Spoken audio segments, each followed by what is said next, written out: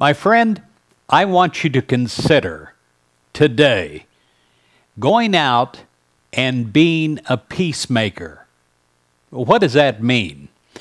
In the Bible, it says in Matthew 5, verse 9, "Blessed are the peacemakers, for they shall be called sons of God."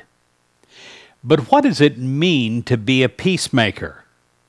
Of all the roles that you will fill on a daily basis, there is perhaps none more important than being a peacemaker.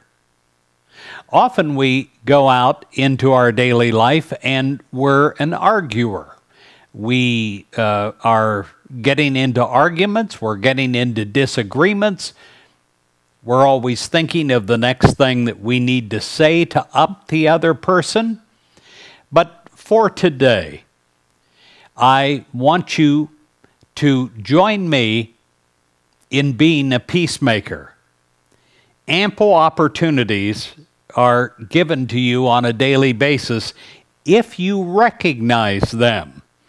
You have, I tell you, God-given ability to do this.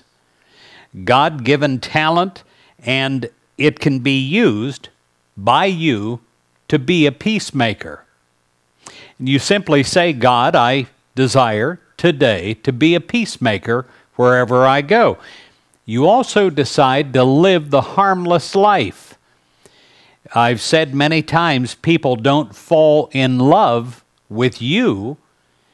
They fall in love with the way they feel when they're with you.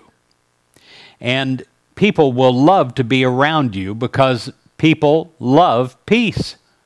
I remember one time I had prayed this prayer and I was in a Starbucks.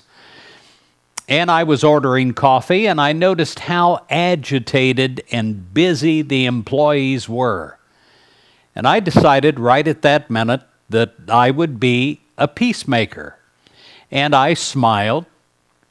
And I exuded peace, and I spoke in calm, slow words. I complimented. And as I'm in there talking with people, I noticed that the atmosphere was changing.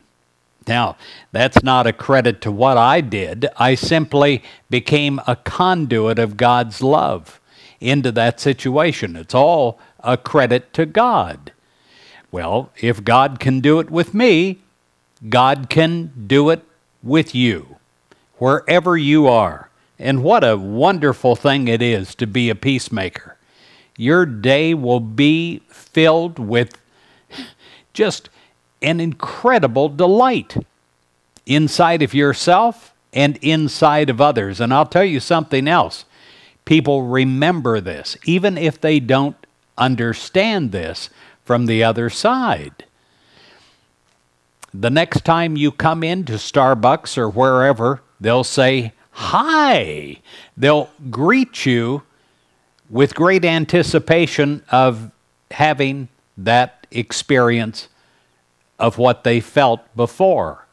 And you'll give it to them. You'll bring a blessing of peace. You'll bring a blessing of harmony to every person you meet.